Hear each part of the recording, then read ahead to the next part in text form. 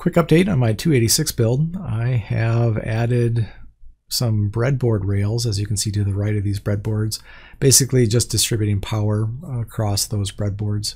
So I've got power coming in my clock card up in the upper left still through a barrel connector. I'm then going out through that green quick connect connector, whatever that style connector is called, into my breadboard through 10 pins as it's actually connected to. But then from there, I'm spreading out through the rest of the breadboards through those green PCB rail boards that I put in. So I got to pull out all of that messy power wiring down the center of the board and use this instead. You'll also see that I updated the wiring going over to the LCD, just got rid of those temporary wires I had before and put these in instead. And then I also added a transceiver, and with that transceiver I am now supporting reading from the LCD, so I can read the busy flag.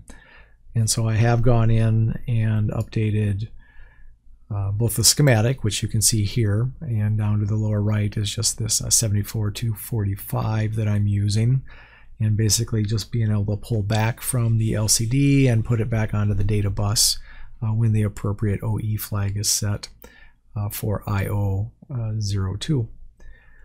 And with that, then I had to update my decode logic, and here you can see I changed that diagram around a bit.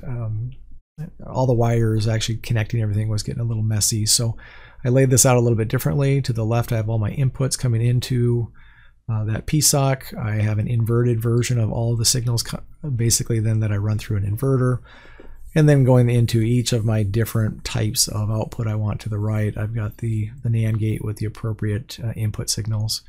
And for me, this is really clean to look at and easy to manage, and doesn't take up a lot of space. Anywhere you see something in a B, like net A19B, B is just short for bar or pound. You might see it hash symbol on some of different diagrams that people use. As far as the circuit's concerned, I am running that at, well, a couple of things. I'm running the clock card. I'm using an 8.192 megahertz oscillator that I'm running out of that.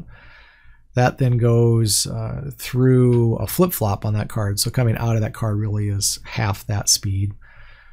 So I'm running about 4 megahertz going into the processor. And then the processor internally is using half of that speed for the processor clock. So I would say I would call this a 2 megahertz processor clock. That's the speed the processor is running at for the moment.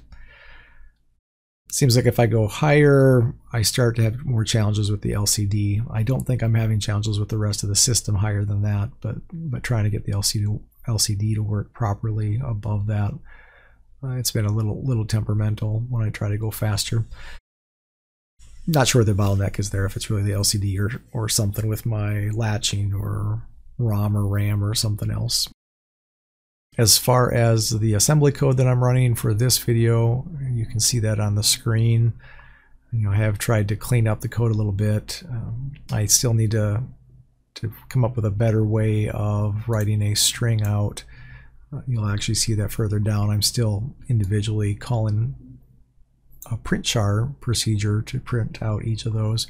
What I want to do instead is just basically index and run through a string like this, and for each item in the string print out or call that procedure. And so I've been reading up on how to do that in x86 compared to what I'm used to doing in the 65 816. You'll also see that as I get into here, I am calling a delay procedure. So I've got some initial code that initializes the LCD, and I found at higher speed I still had to put a delay in right here, otherwise that LCD wasn't real happy. And then I've got a procedure to basically print the message that shows up on that screen, that hello 286 2 megahertz message. Interestingly, one of the commands that I expect to work to send the cursor to the next line does work, but then after that I can't send any more print chars. So I've got to figure out what's going on there, if it's something with the LCD or something in the rest of my circuit that could be causing a problem on that one. But what I did add that was probably more significant here is this LCD wait procedure, and that's basically reading from the LCD, or what I've now labeled port B, which is If I go up top, port B is my 0x02. And then what I call port A is 0x04. Just kind of going back to my old 6502 via port A, port B nomenclature like Ben Eater might use in his videos. So you can see I still got those commentary, those notes off to the right.